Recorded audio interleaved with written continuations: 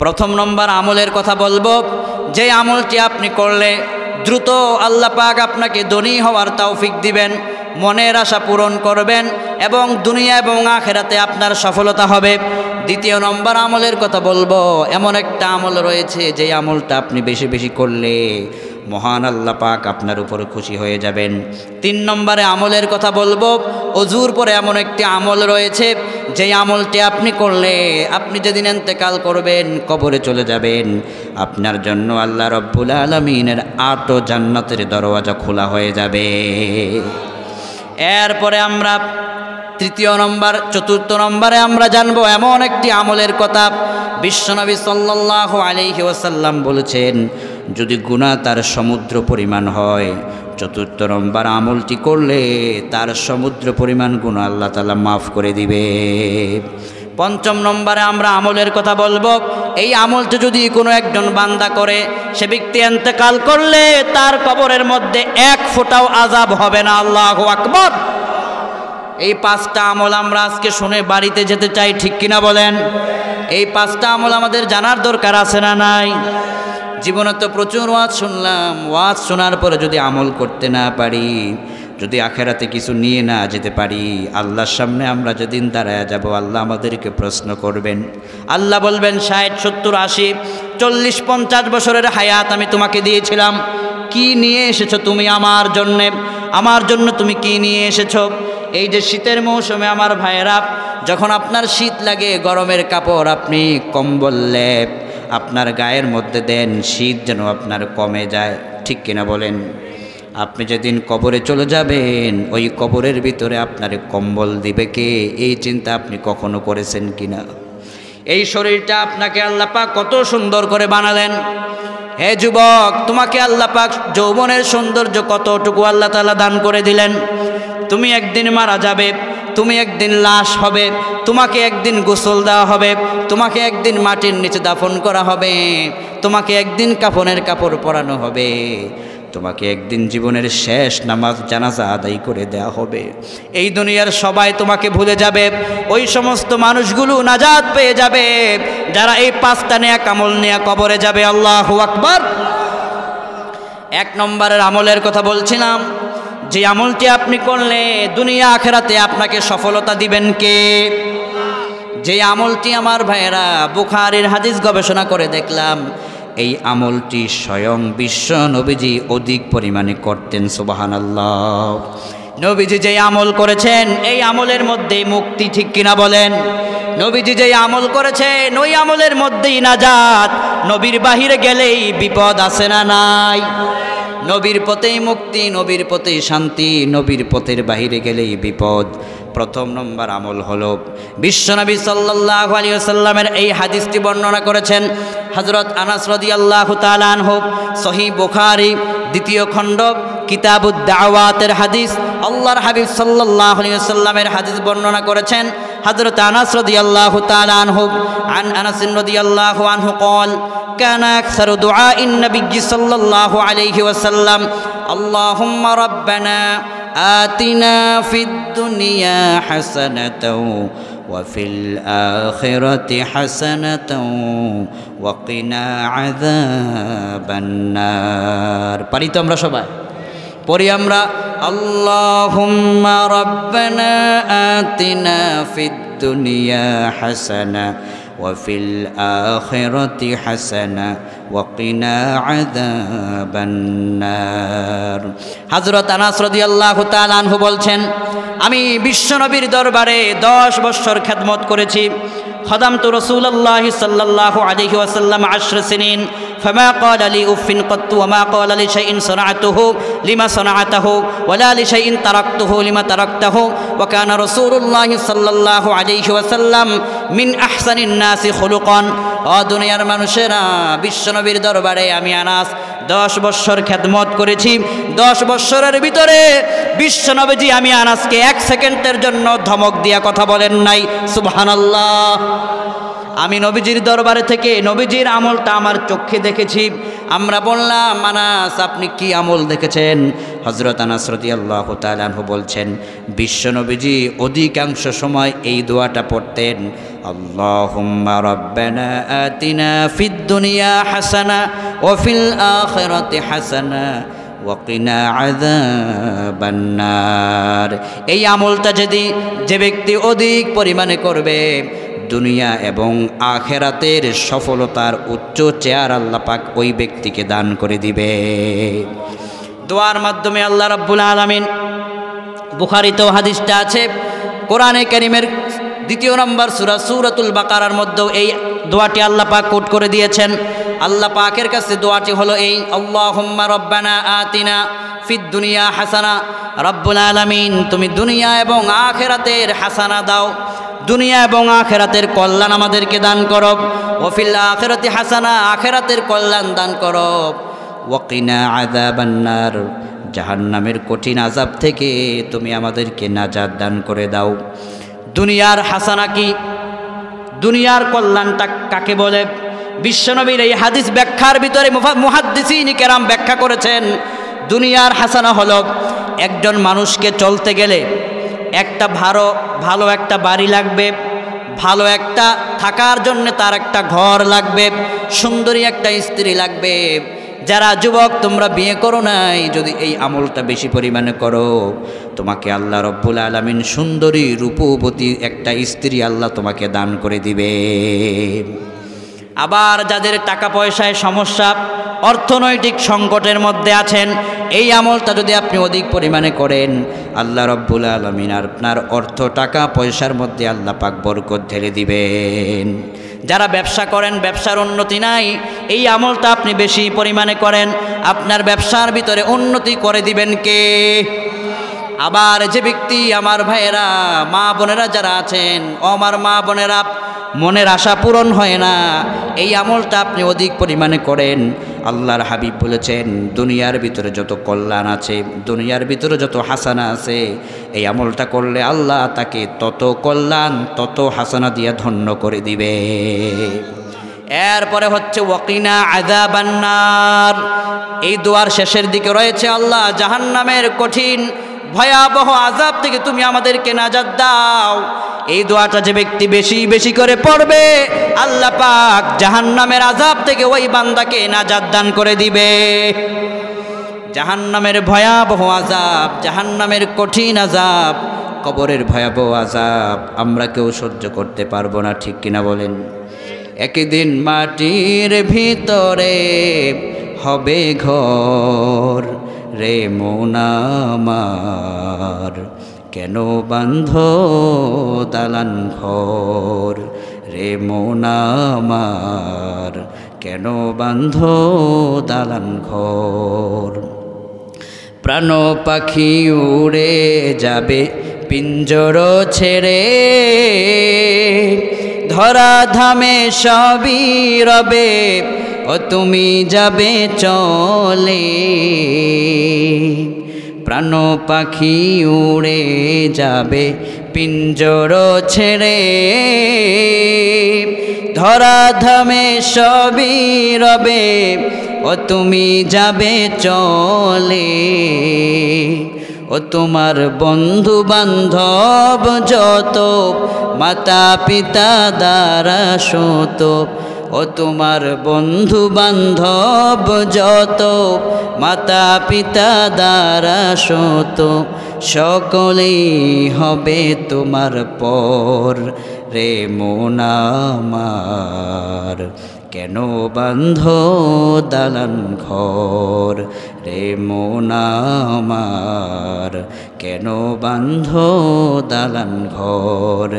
একদিন মাটির ভিতরে হবে ঘর, রে মন আমার কেন বান্ধ দালান ঘর, রে মন আমার কেন বান্ধ দালান ঘর। ঠিক কিনা বলেন? এই দোয়াটা আপনি যত বেশি পড়বেন, আহারে দুনিয়ার ভিতরে আপনি গরিব হতে পারেন, এই আমলটা যারা বেশি বেশি করে করবে, লোকটা গরিব হলেও কবরে গেলে আল্লাহ পাক জান্নাতের মেহমান করে কবরের আযাব থেকে বাঁচায়া তাকে ধনী বানায়া দিবেন। এই জন্য প্রথম নম্বর আমল হলো বেশি বেশি পরিমাণে আমরা দোয়াটা কি পড়ব? আল্লাহুম্মা রাব্বানা আতিনা ফিদ দুনিয়া হাসানা ওয়া ফিল আখিরাতি হাসানাতাও ওয়া কিনা আযাবান নার। এই দোয়াটা আমরা পড়লে কি হবে? ধন সম্পদে বরকত হবে, দুনিয়া আখিরাতের কল্যাণ হবে। যারা বিবাহ করে নাই তাদের জন্য সুন্দরী রূপবতী স্ত্রী আল্লাহ দান করে দিবেন। যাদের ব্যবসায় উন্নতি নাই তাদের ব্যবসায় উন্নতি দান করে দিবেন। এই আমলের মধ্য দিয়ে আল্লাহ পাক জাহান্নামের আযাব থেকে সবাইকে বাঁচায় দিবেন, পড়ি আমিন। এবার আমরা 2 নম্বর আমলের দিকে যাব। এখন যে আমলের কথা বলবো, এই আমলটা যদি কোনো ব্যক্তি করে, স্বয়ং আরশের মালিক আল্লাহ ওই বান্দার প্রতি খুশি হয়ে যাবে। জামে তিরমিজির বর্ণনা, 2য় খণ্ড, কিতাবুদ দাওয়াত, আবু ঈসা মুহাম্মদ ইবনে ঈসা তিরমিজি রাহমাতুল্লাহ আলাইহি তিনি তার হাদিসের কিতাব শামাইলে তিরমিজির মধ্যে হাদিস নকল করেছেন। আল্লাহর হাবিব সাল্লাল্লাহু আলাইহি ওয়াসাল্লাম বলেছেন, ইন্না রাব্বাকা লা ইয়াজাবু মিন আবদিহি ইযা ক্বালা রাব্বিগফিরলি যুনুবি রাব্বিগফিরলি যুনুবি রাব্বিগফিরলি যুনুবি। যে ব্যক্তি অধিক পরিমাণে বেশি করে বলবে রাব্বিগফিরলি যুনুবি, হায় আল্লাহ তুমি আমার প্রভু, তুমি আমাকে ক্ষমা করে দাও, তুমি আমাকে মাফ করে দাও। বিশ্বনবী বলেছেন এই দোয়াটা যখন বান্দা পড়তে দেরি হবে, ওই বান্দার উপরে স্বয়ং আরশের মালিক আল্লাহ পাক খুশি হতে দেরি হবে না। আল্লাহকে যদি আপনি খুশি করতে পারেন, দুনিয়ার কারো কোনো প্রয়োজন হবে না। আল্লাহকে যদি আপনি খুশি করতে পারেন, দুনিয়ার ভিতরে আপনার কোনো ভয় থাকতে পারে না, ঠিক কিনা বলেন? কি দোয়া? রাব্বিগফিরলি যুনুবি, পড়ুন আমার সাথে, রাব্বিগফিরলি যুনুবি রাব্বিগফিরলি যুনুবি। আমাদের পাপগুলো মাফ করবেন কে? গুনাহ মাফ করার একমাত্র অথরিটি কার?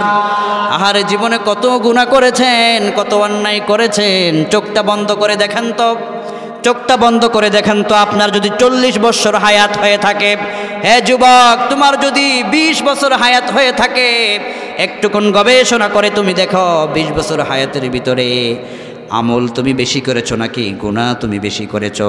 তুমি দেখবে তোমার আমল নামার ভিতরে গুনার সংখ্যাটা বেশি। গুনার সংখ্যা যখন বেশি হয়ে যাবে, এই আমলটা বেশি বেশি করো, তোমার গুনাহগুলো অটোমেটিক তোমার আমল নামা থেকে ঝরে পড়ে যাবে। আমাদেরকে গুনাহ মাফ করার একমাত্র মালিক কার? আল্লাহ রাব্বুল আলামিন বলছেন, বান্দারে আহারে একজন মানুষ যখন গুনাহ করার পরে অনুতপ্ত হয়, তুমি কি পাহাড় পরিমাণ গুনাহ করেছো নাকি? কি হয়েছে? হতাশ হবার কোনো কারণ নাই। অনেকে বলে হুজুর গুনাহ তো অনেক করেছে এই জন্য নামাজ পড়ি না। আমি বললাম যুবক তুমি গুনাহ করেছো, কি হয়েছে? তোমার গুনার পরিমাণ যদি পাহাড় পরিমাণ হয়, আমার আল্লাহ পাকের রহমত রয়েছে তার চাইতেও আরো অনেক অনেক বেশি। তোমার গুনাহ কি পরিমাণ? পাহাড় পরিমাণ গুনাহ করেছো, কি হয়েছে? আল্লাহ রাব্বুল আলামিন বলেন, বান্দারে পাহাড় পরিমাণ গুনাহ নিয়ে যদি তুমি 2 ফোঁটা চোখের পানি ফেলে দাও, তোমার চোখের পানি তোমার নাকের ডগায় আসার আগে আমি আল্লাহ পাক পাহাড় পরিমাণ গুনাহ তোমার মাফ করে দিতে পারি। গুনাহ করার পরে একটা গুনাহ করলে সাথে সাথে 2টা নেক আমল করবেন। কয়টা করবেন? হে যুবক, আজ আপনার স্মার্টফোনটা আপনি সামনে নিলেন, এই স্মার্টফোন সামনে নিয়া আপনি পণ্য স্টারদেরকে দেখলেন, পর্নোগ্রাফিতে আপনি ব্যস্ত হয়ে গেলেন, ফিল্ম স্টারদেরকে আপনি দেখলেন, দেখার সাথে সাথেই আপনার চোখের গুনাহ হয়ে গেল। আপনি বুঝেন নাই, ভুল করেছেন, হতাশ হওয়ার কোনো কারণ নাই। সাথে সাথেই আপনি মসজিদের দিকে দৌড়ায় ছুটে চলেন, মসজিদের দরজা আপনার জন্য খোলা রয়েছে, 1 ফোঁটা চোখের পানি ফেলে দেন আর এই দোয়াটা পড়েন, রাব্বিগফিরলি যুনুবি রাব্বিগফিরলি যুনুবি। এই দোয়াটা আপনি পড়ে পড়ে 1 ফোঁটা চোখের পানি ফেলে দেন যুবক। আপনার গুনাহ যদি পাহাড় পরিমাণ হয়, পাহাড় পরিমাণ গুনাহ আল্লাহ সাথে সাথে মাফ করে দিবে।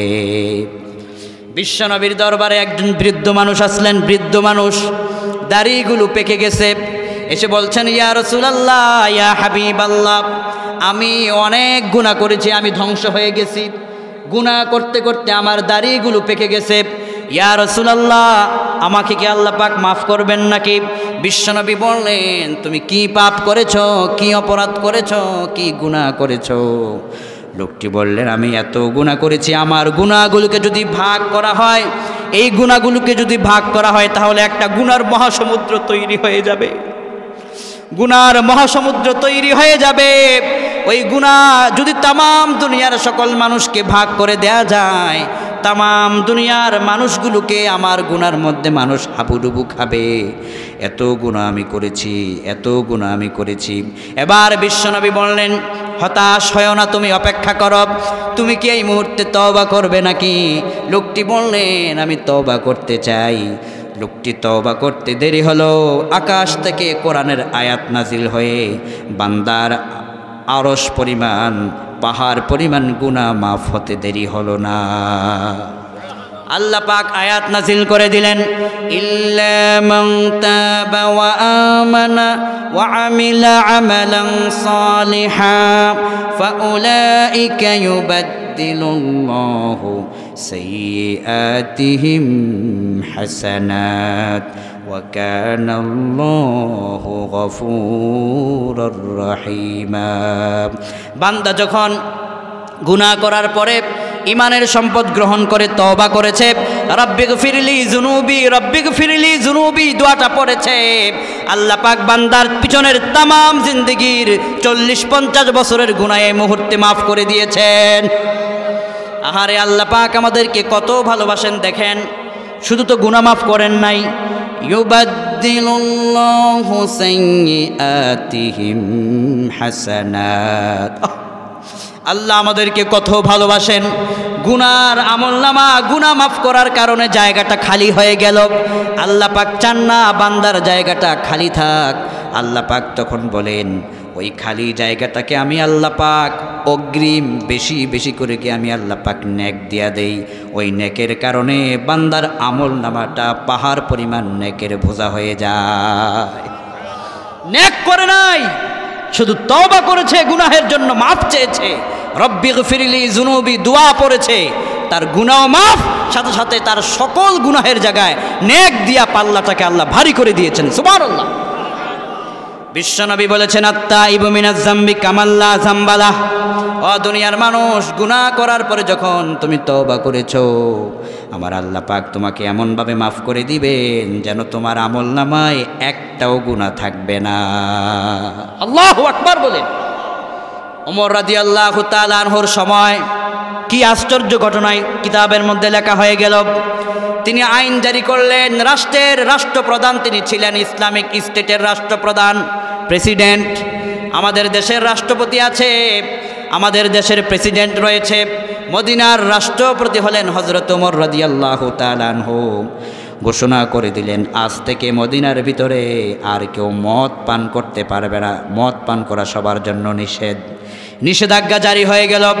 হে আমার যুবক, হে আমার কলিজার টুকরা যুবক ভাইয়েরা, মনের অজান্তে কিংবা যৌবনের ধোঁকায় পড়ে আপনি গুনাহ করেছেন, এই হাদিসটা আপনি শুনেন, আপনার জন্য এটা অনুপ্রেরণা যোগাবে। ওমর রাদিয়াল্লাহু তাআলা আনহু বললেন, আমার এলাকার মধ্যে আর মদ পান করা যাবে না, নিষেধ করে দেওয়া হলো। কিন্তু একজন যুবক মদ পান করে, আবার মদের বোতল বগলে করে নিয়ে তিনি বাড়ির দিকে রওনা হলেন।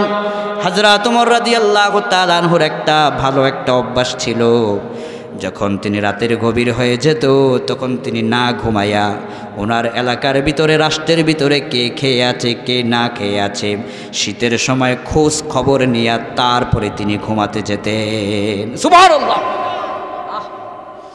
কেমন করে তিনি রাতের বেলায় ঘুরতেন অলিতে গলিতে, কে খেয়ে আছে কে না খেয়ে আছে, কার পরনে একটা শীতের কাপড় নাই। ওমর রাদিয়াল্লাহু তাআলা আনহু খবর নিতেন, খোঁজ নিতেন, খবর নিতেন, খবর রাখতেন। যদি দেখতেন কোনো একজন বাড়ির ভিতরে অসহায় দরিদ্র মানুষ, ওমর প্রেসিডেন্ট নিজে বাজার থেকে গিয়া নিজ হাতে বাজার করে তারপরে তাদের ঘরে বাজারে পৌঁছায়া দিতেন। সুবহানাল্লাহ। আমার দেশে এমন রাষ্ট্র কি গোটা দুনিয়াব্যাপী গোটা পৃথিবী কিয়ামত পর্যন্ত চেষ্টা করলেও এমন রাষ্ট্রপ্রধান উপহার দিতে কেউ পারবে না, ঠিক কিনা বলেন? যদি আমার দেশে এমন রাষ্ট্রপ্রধান থাকতো, ঢাকা শহরের অলিতে গলিতে মানুষ না খেয়ে মরত না। ওমর রাদিয়াল্লাহু তাআলা আনহু হঠাৎ করে দেখলেন একজন যুবক সামনের দিকে আসতেছে। ওমর রাদিয়াল্লাহু তাআলা আনহু তার সামনে গেলেন। লোকটি দূর থেকে দেখে চিনতে পারলেন এটা আমার রাষ্ট্রের প্রেসিডেন্ট।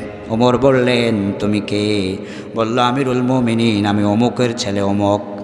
এবার হযরত ওমর রাদিয়াল্লাহু তাআলা আনহু বললেন, তোমার বগলে এটা কি? ওর বগলের ভিতরে মদ ছিল। ওমর রাদিয়াল্লাহু তাআলা আনহু চিন্তা করলেন, আমি যদি বলি এটা মদ, ওমরের আদালতে আমাকে ধরা পড়তে হবে। পরের দিন তিনি আমার জন্যে মামলা দায়ের করবেন, আমার বিরুদ্ধে বিচার নালিশ হয়ে যাবে, হয়তো আমার দণ্ড হতে পারে, মৃত্যুদণ্ডও হতে পারে। ভয়ে ভয়ে তিনি বললেন, আমিরুল মুমিনিন, আমার বগলের ভিতরে খারাপ কিছু না, আমার বগলের ভিতরে গরম দুধ রয়েছে, আত্মীয়র বাড়িতে দুধ নিয়ে যাব, দুধটা যদি ঠান্ডা হয়ে যায় এই জন্য আমি বগলের ভিতরে রেখে দিয়েছি। হযরত ওমর রাদিয়াল্লাহু আনহুর সামনে ওই লোকটি সত্য বলল না মিথ্যা বলল? এমন সময় হযরত ওমর রাদিয়াল্লাহু তাআলা আনহু বললেন, আচ্ছা দেখি তোমার বগলে কি আছে, আমি ওমরকে একটুকুন দেখায় দাও। এবার ধরা পড়ল কি পড়ল না সবাইকে বলতে হবে। হঠাৎ করে বগল থেকে লোকটা ভয়ে ভয়ে বোতলখানা বের করলো। বের করার পরে দেখে ওইটা আর দুধের, ওইটা আর মদের বোতল নয়, সত্যি ওইটা দুধের বোতল হয়ে গেছে। ওমর রাদিয়াল্লাহু তাআলা আনহু বললেন, যাও। লোকটা চিন্তা করলো, এটা তো আমার মদের বোতল ছিল, এটা দুধের বোতল হইল কেমনে? ওমর রাদিয়াল্লাহু তাআলা আনহুর কাছে লোকটি দৌড়ে চলে আসলো। আমিরুল মুমিনিন, আমার ভয় হয়েছে, আমার একটা কথা আপনার কাছে আছে। বলে, কি কথা? আমিরুল মুমিনিন, আমি আজকে আপনার সাথে একটা মিথ্যা কথা বলেছি। বলে, কি মিথ্যে বলেছ? আমিরুল মুমিনিন, রাষ্ট্রপ্রধান, আজ আমার বগলের বোতলের ভিতরে তো মদ ছিল, আমি বলেছিলাম এটা মদ নয়, দুধের বোতল, কিন্তু ঠিকই কিছুক্ষণ পরে যখন টেনে দেখলাম ওটা দুধের বোতল হয়ে গেল। আমিরুল মুমিনিন বললেন, তুমি কি এর মাঝখানে কারো সঙ্গে কিছু বলেছ কিনা? লোকটি বলল, আমিরুল মুমিনিন, আমি মনে মনে আমার আল্লাহর সাথে একটু কথা বলেছিলাম, আমি আমার আল্লাহর সঙ্গে কথা বলেছিলাম। আমিরুল মুমিনিন বললেন, কি কথা তুমি বলেছ? আমাকে একটু শোনাও, আমিও সেই কথা বলবো। এবার ওই যুবক বলল, আমিরুল মুমিনিন, আমি সেদিন মনে মনে বললাম, রব্বুল আলামিন, আজ যদি তুমি আমাকে ওমরের হাত থেকে বাঁচায় দাও, জীবনে কোনোদিন আমি আরো গুনাহ করব না, মদ পান করব না। আল্লাহ পাক এই কথার কারণে আমার দোয়া কবুল করে মদের বোতলকে দুধের বোতল বানায়া দিয়েছে। হে আমার যুবক, ওই যুবক যদি কঠিন মুহূর্তে আল্লাহর কাছে সাহায্য চাওয়ার কারণে মদের বোতল দুধের বোতল হয়ে সে ক্ষমা পেতে পারে, তুমি আমিও আমল করার মধ্য দিয়ে ক্ষমা পেতে পারি, ঠিক কিনা বলেন? এই জন্য ক্ষমা পাওয়ার জন্য, আল্লাহকে খুশি করার জন্য বেশি পরিমাণে এই দোয়াটা পড়ব, রব্বিগফিরলি যুনুবি, রব্বিগফিরলি যুনুবি, রব্বিগফিরলি যুনুবি। আল্লাহ কবুল করুক, বলি আমিন। 3 নম্বরে আমলের কথা বলেছিলাম, আমরা প্রত্যেকেই অজু করি। অজু করার সময় এমন একটা আমল রয়েছে, যদি এই আমলটা আপনি সব সময় করেন, আপনি যেদিন ইন্তেকাল করবেন, মরার পরে আপনার জন্য আমার আল্লাহ পাকের জান্নাতের 8টা দরওয়াজা আপনার জন্য আল্লাহ খুলে দিবেন। আমরা দৈনিক 5 ওয়াক্ত নামাজের সময় অজু করি কি করি না?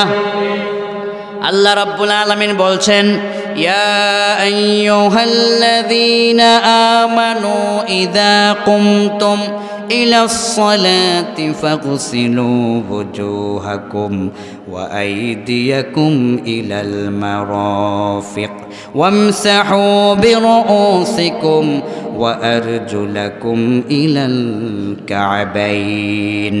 মুখ ধৌত করো, তোমাদের কনুই ধৌত করো, মাথা মাসে করো, পা ভালো করে ধৌত করে নাও। এটা হলো অজুর ফরজ। এই অজু যখন আপনি করলেন, অজু করার পরে এই দোয়াটা যদি আপনি পড়েন, আশহাদু আল্লা ইলাহা ইল্লাল্লাহু ওয়াহদাহু লা শারীকা লাহু ওয়া আশহাদু আন্না মুহাম্মাদান আবদুহু ওয়া রাসূলুহু। পারি কি পারি না? একটু মহাব্বতের সাথে পড়ে আশহাদু আল্লা ইলাহা ইল্লাল্লাহু ওয়াহদাহু লা শারীকা লাহু ওয়া আশহাদু আন্না মুহাম্মাদান আবদুহু ওয়া রাসূলুহু। সহিহ মুসলিমের বর্ণনা, আমার ভাইরা, সহিহ মুসলিম হাদিসটি বর্ণনা করেছেন বিশ্ববিখ্যাত সাহাবী হযরতে ওমর রাদিয়াল্লাহু তাআলা আনহু। তিনি বলছেন, আল্লাহর হাবিব সাল্লাল্লাহু আলাইহি ওয়াসাল্লাম বলছেন, আমার উম্মত যখন নামাজের জন্য ওযু করতে যাবে, ওযু যখন তার সমাপ্ত হয়ে যাবে, ওই সময় যদি এই কালিমায়ে শাহাদাত পাঠ করে, ওই ব্যক্তি যেদিন ইন্তেকাল করবে, জীবনের শেষ মুহূর্তে যখন তাকে কবরে রাখা হবে, তার লাশটাকে কবরে রাখতে দেরি হবে, তার জন্য জান্নাতের 8টা দরওয়াজা খোলা হতে আর দেরি হবে না। ইল্লা ফুতিহাত লাহু আবওয়াবুল জান্নাতিস সামানিয়া ইয়াদখুলু মিন আইয়িহা শা। জান্নাতের 8 দরজা খোলা থাকবে, যে দরজা দিয়ে বান্দার ইচ্ছা হবে এই আমলটা করার কারণে ওই দরওয়াজা দিয়েই বান্দা আল্লাহর জান্নাতে ঢুকে যাবে। আমার ভাইয়েরা, ওযু যে আমরা করি, আমাদের কত আল্লাহ পাকের পক্ষ থেকে কত সারপ্রাইজ। আমি আপনি ওযু করি, আল্লাহর হাবিব সাল্লাল্লাহু আলাইহি ওয়াসাল্লাম বুখারী মুসলিমের বর্ণনা, হযরত ওসমান রাদিয়াল্লাহু তাআলা আনহু হাদিস বর্ণনা করেছেন, প্রতিদিন যে আমরা ওযু করি, আমাদের এই ওযুর কারণে কত উপকার হয়। আন ওসমান রাদিয়াল্লাহু আনহু قال قال رسول الله صلى الله عليه وسلم من توضأ فأحسن الوضوء خرجت خطاياه من جسده حتى تخرج من تحت أظفاره। হযরত ওসমান বিন আফফান রাদিয়াল্লাহু তাআলা আনহু হাদিস বর্ণনা করেছেন, বিশ্বনবী সাল্লাল্লাহু আলাইহি ওয়াসাল্লাম তিনি ইরশাদ করেছেন, আমার উম্মত যখন ওযু করবে, ওযু করার কারণে তার নখের ভিতরে যদি কোনো রকম গুনাহ লুকিয়ে থাকে, ওযু করার কারণে তার নখ থেকে গুনাহগুলোকে আল্লাহ পাক ঝরায়া পরায়া দেয়। আবার যদি ওই বান্দা, আহারে আল্লাহর হাবিব কি চমৎকার কথা বলেছেন, হাত্তা তাখরুজ মিন তাহতি আসফারিহি খতায়াহু মিন জাসাদিহি। এই শরীরটার ভিতরে যদি কোনো গুনাহ থাকে, ওযু করার সাথে সাথে সমস্ত শরীরের গুনাহগুলো আস্তে আস্তে ঝরে পড়ে যায়। আরে কি সুন্দর নিয়ামত আমাদের জন্য ওযু আল্লাহ পাকের হাবিব রেখে দিয়েছেন। আবার বিশ্বনবী সাল্লাল্লাহু আলাইহি সাল্লাম বলছেন, ইবনু আব্বাস রাদিয়াল্লাহু তাআলা আনহু হাদিস বর্ণনা করেছেন, মুসলিম শরীফের হাদিস, একজন মানুষ যখন ওযু করার সময় কুলি করে, মুখ দিয়ে কথা বলতে গিয়ে যত গুনাহ করে, কুলি করার সাথে সাথে তার মুখের সবগুলো গুনাহ ঝরে পড়ে যায়। হাত দিয়া যদি কোনো গুনাহ করে থাকে, হাত দৌত করার সাথে সাথে হাতের গুনাহগুলো ঝরে পড়ে যায়। যখন মুখ দৌত করে, মুখ দিয়ে কোনো গুনাহ হলে পরে তার মুখের গুনাহগুলো ঝরে পড়ে যায়। যদি পায়ের দ্বারা কোনো গুনাহ হয়ে থাকে, ওযুর সময় তার পা দৌত করার সাথে সাথে ওই পায়ের গুনাহ পর্যন্ত ঝরে ঝরে পড়ে যায়। সুবহানাল্লাহ। শুধু এখানেই শেষ নয় আমার ভাইয়েরা, হযরতে আবু যর গিফারি রাদিয়াল্লাহু তাআলা আনহু হাদিস বর্ণনা করেছেন, মুসনাদে আহমদের বর্ণনা। তিনি বলছেন, একদিন আমি আমার রাসূলের সঙ্গে সফরে বের হওয়ার জন্য আমার সৌভাগ্য হয়ে গেল। ইতিমধ্যে বিশ্বনবী সাল্লাল্লাহু আলাইহি ওয়াসাল্লামকে আমি দেখলাম একটা গাছের নিকটে তিনি গেলেন। গাছের নিকটে যাওয়ার পরে আমি দেখতে পেলাম ওই গাছের পাতাগুলো ঝরঝর করে পড়তে লাগলো। বিশ্বনবী নিজের নবুয়তের হাত দিয়ে গাছের পাতাটাকে নাড়া দিলেন, গাছের পাতাগুলো অঝর ধারায় পড়তে লাগলো। এমন সময় বিশ্বনবী বললেন, ইয়া আবা যার। আমি বললাম, লাব্বাইকা ইয়া রাসূলুল্লাহ সাল্লাল্লাহু আলাইহি ওয়াসাল্লাম। ইয়া রাসূলুল্লাহ, আমি আপনার খিদমতে উপস্থিত। বিশ্বনবী সেদিন বললেন, আবু যর শোনো, তুমি এদিকে আসো। এই যে গাছের ডালা ধরে আমি নাড়া দিলাম, তুমি কি দেখেছো নাকি? সাহাবী বললেন, ইয়া রাসূলুল্লাহ, আমি দেখেছি। বিশ্বনবী বললেন, পাতাগুলো পড়তে তুমি দেখেছো নাকি? সাহাবী বললেন, হুজুর আমি দেখেছি। এবার নবীজি বললেন, দুনিয়ার ভিতরে আমার উম্মতদেরকে তোমরা সুসংবাদ দিয়ে দাও। হযরত আবু যর রাদিয়াল্লাহু তাআলা আনহু বললেন, কি সুসংবাদ? এবার আমাদের প্রিয় রাসূল বললেন যারা দৈনিক 5 ওয়াক্ত নামাজের ভিতরে যাবে, ওই গাছের পাতা ধরে নাড়া দেওয়ার কারণে যেভাবে করে গাছের পাতাগুলো ঝরঝর করে পড়ে গেল, আমার উম্মত নামাজে দাঁড়াতে দেরি হবে, আমল নামা থেকে গুনাহগুলো ঝরে পড়তে আর 1 সেকেন্ডও দেরি হবে না। আবার বিশ্বনবী বললেন, তোমাদের বাড়ির পাশে যদি কোনো একটা নহর থাকে, ঝর্ণা যদি থাকে, ওই ঝর্ণার ভিতরে যদি দৈনিক কেউ 5 বার গোসল করে, শরীরে কোনো ময়লা থাকতে পারে নাকি? সাহাবাই কেরাম বললেন, না, কোনো ময়লা থাকতে পারে না।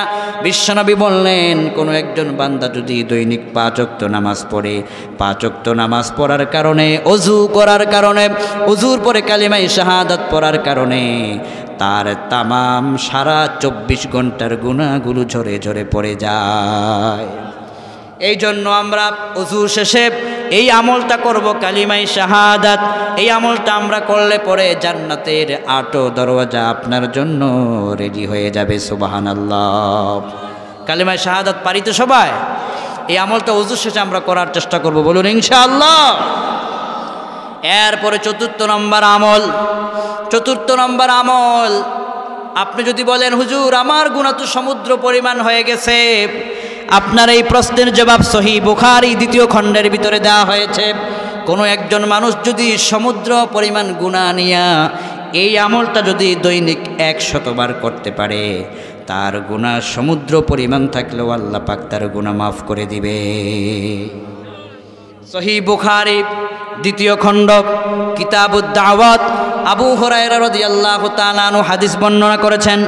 আন আবি হুরায়রা রাদিয়াল্লাহু আনহু قال قال رسول الله صلى الله عليه وسلم من قال سبحان الله وبحمده في يوم 100 مرة حطت خطاياه وإن كانت مثل زبد البحر। হযরত আবু হুরায়রা রাদিয়াল্লাহু তাআলা আনহু হাদিস বর্ণনা করেছেন, বিশ্বনবী সাল্লাল্লাহু আলাইহি ওয়াসাল্লাম বলেছেন, কোনো একজন মানুষ যদি দৈনিক 100 বার, কতবার? সবাইকে বলতে হবে কতবার? দৈনিক যদি 100 বার সুবহানাল্লাহি ওয়া বিহামদিহি এই আমলটুকুন করে, তার গুনাহ যদি সমুদ্রের ফেনার চাইতেও বেশি হয়, আমল করার সাথে সাথে আমল নামা থেকে তার গুনাহ ঝরে পড়ে যাবে। কোন দোয়া? সুবহানাল্লাহি ওয়া বিহামদিহি, সুবহানাল্লাহি ওয়া বিহামদিহি, সুবহানাল্লাহি ওয়া বিহামদিহি। প্রশংসা কার? পবিত্রতা বর্ণনা করলাম কার? আহারে আমার ভাইয়েরা, আপনি অবাক হয়ে যাবেন, আমরা দৈনিক 100 বার এই আমলটা করি, অথচ কোটি কোটি বার ওই গাছের পাখিগুলো আল্লাহর এই পবিত্র নামের তাসবিহ পাঠ করে। কোরআনে কারীম আপনি খুলুন, আল্লাহ রাব্বুল আলামিন বলছেন, সাব্বাহা লিল্লাহি মা ফিস সামাওয়াতি ওয়া মা ফিল আরদ ওয়া হুয়াল আজিজুল হাকীম। আসমানে যা আছে, জমিনে যা আছে, গোটা দুনিয়াতে যা আছে, পানিতে যা আছে, গাছের ভিতরে ছোট্ট ছোট্ট বাসার ভিতরে অনেক পাখি আছে না নাই? আল্লাহ পাক কোরআনের ভিতরে কি স্পষ্ট বক্তব্য দিয়েছেন, গাছের ভিতরে ছোট্ট ছোট্ট বাসার ভিতরে ওই পাখিগুলো যখন কিচিরমিচিরি ডাকে, পাখি কিচিরমিচিরি করে না, আল্লাহর সুবহানাল্লাহ নামের পবিত্র নামের তাসবিহ পাঠ করে। আল্লাহু আকবার বলেন। আবার তোমার ওই সমুদ্রের ভিতরে যত প্রাণীগুলো আছে তুমি দেখতে পারো, ওই প্রাণীগুলো আল্লাহ পাকের পবিত্র নামের সুবহানাল্লাহর তাসবিহ পাঠ করে। আসমানে যত আছে, জমিনে যত আছে।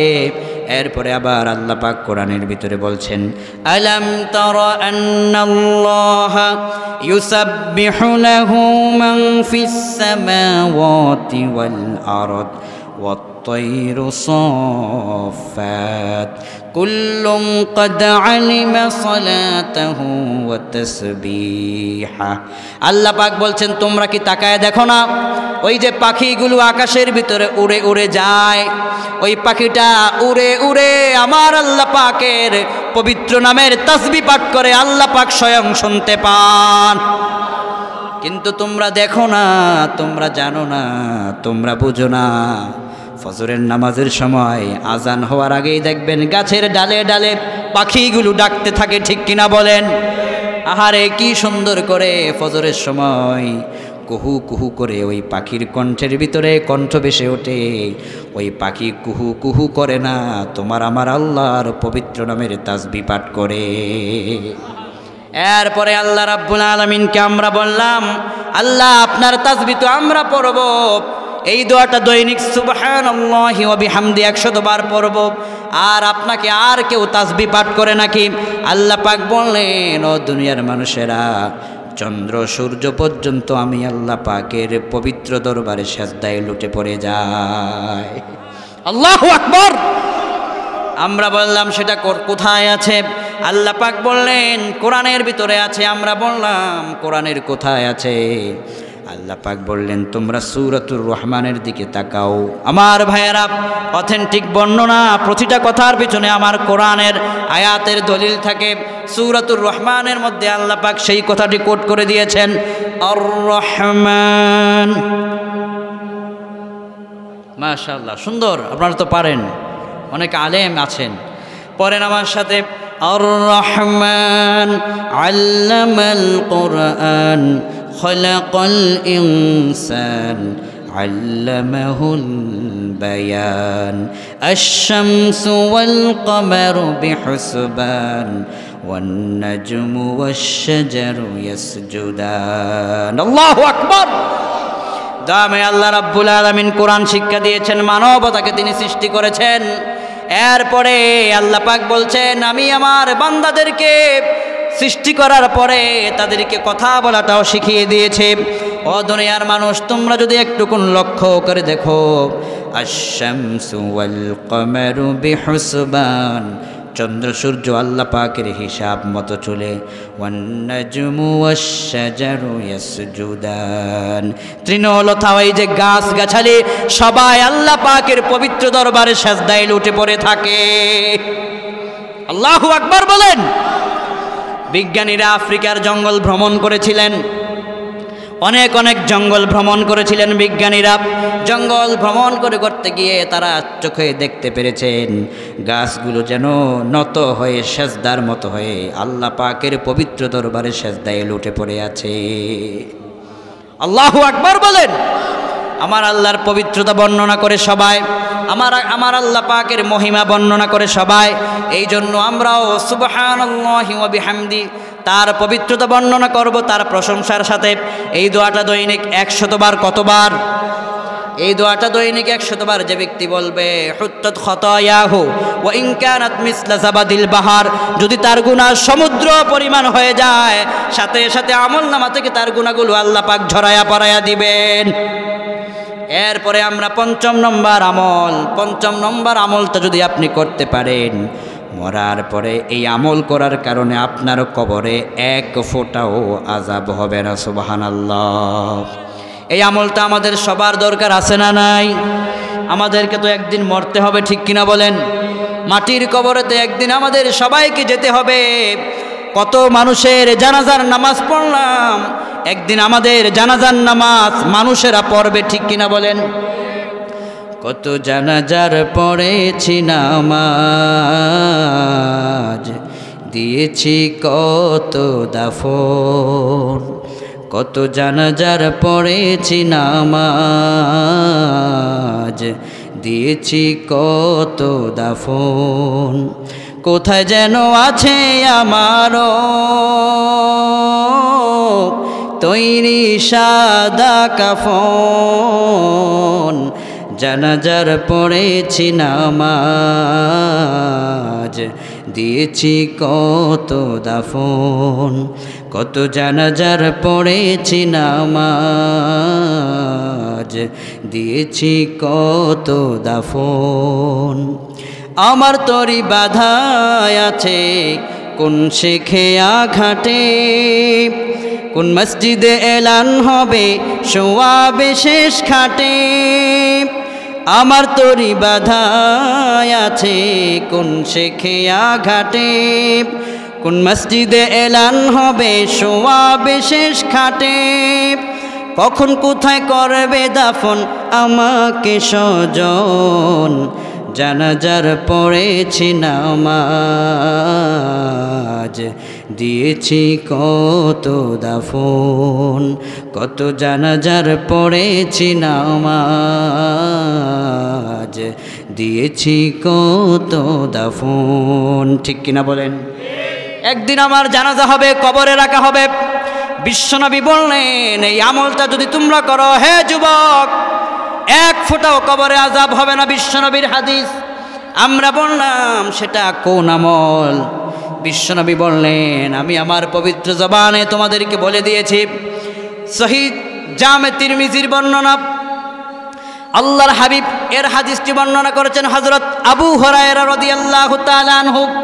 عن أبي هريرة عن النبي صلى الله عليه وسلم قال إن سورة من القرآن 30 آية। ও দুনিয়ার মানুষেরা, কোরআনের ভিতরে এমন একটি সূরা আছে যেই সূরাটিতে আল্লাহ পাক 30 খানা আয়াত দিয়েছেন। কয়খানা আয়াত? আমরা বললাম সেটা আবার কোন সূরা? বিশ্বনবী বললেন হিয়া সূরাতু তাবারাকাল্লাযী বিয়াদিহিল মুলক। তো সূরাতুল মুলক যদি কোনো ব্যক্তি কন্টিনিউ সব সময় প্রতিদিন একবার করে রাতে পাঠ করতে পারে, ওই ব্যক্তি যেদিন ইন্তেকাল করবে তার কবরের ভিতরে এক ফোঁটাও আযাব হবে না। এই হাদিসটার সমর্থনে জামে তিরমিজির ভিতরে ইবনে আব্বাস রাদিয়াল্লাহু তাআলা আনহু আরেকটি হাদিস নকল করেছেন। কি চমৎকার একটা কবরের ঘটনা বর্ণিত হয়েছে। একদিন আল্লাহর হাবিবের একজন সাহাবী তিনি তাবু গাড়লেন। তাবু গাড়তে গিয়ে তিনি কবরের উপরে তিনি তার তাবুকে তিনি গেড়ে দিলেন। তিনি জানতেন না যে ওই জায়গাটা কবর। হঠাৎ করে তাবুর ভিতর তিনি আরাম করতেছিলেন। হঠাৎ করে অলৌকিকভাবে কবরের পাশ থেকে আল্লাহর কোরআনে কারীম তেলাওয়াতের আওয়াজ তিনি শুনতে পেলেন। কোরআনের অলৌকিক আওয়াজ তিনি শুনতে পেলেন। সেই আয়াতটুকুন, সেই সূরাটুকুন অন্য কোনো আয়াত ছিল না, সেটা ছিল সূরাতুল মুলকের তেলাওয়াত। নবীজির কাছে এসে বললেন হুজুর আমি কবরের পাশে সূরাতুল মুলকের তেলাওয়াত শুনেছিলাম। বিশ্বনবী বললেন সাহাবী, ও আমার সাহাবী, হিয়াল মানিআতু হিয়াল মুনজিয়াতু তুনজিহি মিন আযাবিল কবর। এই সূরাতুল মুলক এমন একটা সূরা, এই সূরাটা যে ব্যক্তি তেলাওয়াত করবে তার কবরের ভিতরে বিন্দু পরিমাণ আযাব হতে পারে না। যদি আপনি প্রতিদিন রাতে এই সূরাটুকুন আপনি তেলাওয়াত করেন, যেদিন আপনি মরে যাবেন কবরের ভিতরে আপনার লাশটা রাখা হবে। আল্লাহর হাবিব বলেছেন একজন মানুষকে যখন কবরের ভিতরে রাখা হয়, কবরের ভিতরে আযাবের ফেরেশতা সর্বপ্রথম কোন দিক থেকে আসে? কোন দিক থেকে আযাবের ফেরেশতারা আসেন? ইমাম তিরমিজি হাদিসটি বর্ণনা করেছেন। বর্ণনাকারী হচ্ছেন হযরত আবু হুরায়রা রাদিয়াল্লাহু তাআলা আনহু। তিনি বলছেন আল্লাহর হাবিব বলেছেন কবরের ভিতরে আযাবের ফেরেশতা সর্বপ্রথম আসে পায়ের দিক থেকে। কোন দিক থেকে? পায়ের দিক থেকে আযাবের ফেরেশতা আসবে। আযাব দেওয়া যখন শুরু হয়ে যাবে এমন সময় অলৌকিক আওয়াজ শুরু হবে, হে জাহান্নামের ফেরেশতা, এই বান্দাকে আযাব দেওয়া যাবে না, এই বান্দার পক্ষে আমি আল্লাহর কোরআন দাঁড়ায় গেলাম। আযাব চলে যাবে তার মাথার দিক থেকে। মাথার দিক থেকে অলৌকিক আওয়াজ চলে আসবে, বান্দাকে আযাব দেওয়া যাবে না, কারণ সে সূরাতুল মুলক তিলাওয়াত করতে। সুবহানাল্লাহ। আবার চলে যাবে তার মাঝ দিক থেকে, পেটের দিক থেকে গায়েবী আওয়াজ আসবে, তাকে আযাব দেওয়া যাবে না, দুনিয়ার ভিতরে সে আল্লাহর কোরআন তিলাওয়াত করতে। সুবহানাল্লাহ। সূরাতুল মুলকের আমলটা আপনি করেন, প্রতিদিন রাতে একবার আপনি পড়েন। এই সূরাতুল মুলকের মধ্যে আয়াত রয়েছে কয়টা? 30টা মাত্র আয়াত। আমি আপনাদেরকে একটুকুন পড়ে শোনায় দেই। আল্লাহ পাক যেন এই আয়াতের আমলের বরকত প্রত্যেকের সিনায় নাজিল করে পড়ি আমিন। তাবারাকাল্লাযী বিয়াদিহিল মুলকু ওয়া হুয়া আলা কুল্লি শাইইন কাদির الذي خلق الموت والحياة ليبلوكم أيكم أحسن عملا وهو العزيز الغفور الذي خلق 7 سماوات طباقا ما ترى في خلق الرحمن من تفاوت فارجع البصر هل ترى من فطور ثم ارجع البصر كرتين ينقلب إليك البصر خاسئا وهو حسير ولقد زينا السماء الدنيا بمصابيح وجعلناها رجوما للشياطين وأعتدنا لهم عذاب السعير وللذين كفروا بربهم عذاب جهنم وبئس المصير إذا ألقوا فيها سمعوا لها شهيقا وهي تفور تكاد تميز من الغيظ كلما ألقي فيها فوج سألهم خزنتها ألم يأتكم نذير الله أكبر বলেন এই সূরাটা আপনি দৈনিক কয়বার পড়বেন রাতের ভিতরে একবার পড়বেন আল্লাহ পাক আপনার কবরের ভিতরে এক ফোঁটা পরিমাণ আযাব হবে না সুবহানাল্লাহ আমার ভাইরা এই সূরাটা কোরআন কারীমের 29 নম্বর পারার 1 নম্বর পৃষ্ঠার ভিতরে আপনি পেয়ে যাবেন এই আমলটা আমরা সব সময় কন্টিনিউ করব আল্লাহ তৌফিক দান করুক বলি আমিন Rose TV 24 Enjoy by listening to the Holy Quran